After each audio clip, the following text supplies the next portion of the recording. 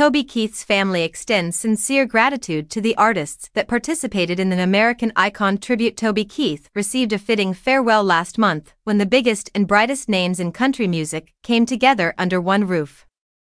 For the 2-hour NBC special Toby Keith, American Icon, celebrities ranging from Lainey Wilson to Trace Adkins flocked to Nashville's Bridgestone Arena to pay tribute to the country music icon.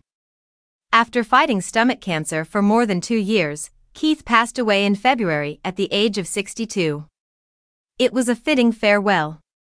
The family of the Red Solo Cup singer recently used social media to thank everyone involved. In an Instagram post Friday, September 13th, the family of Toby Keith extended their heartfelt gratitude to all of the artists and friends who helped make American Icon happen. "We could not have asked for a more special night of great country music and stories," the post read.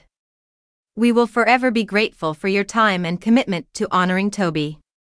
The caption tagged all the artists who performed tributes to Keith during the program, which aired August 28 on NBC. Keith's family also thanked the USO and members of our armed forces.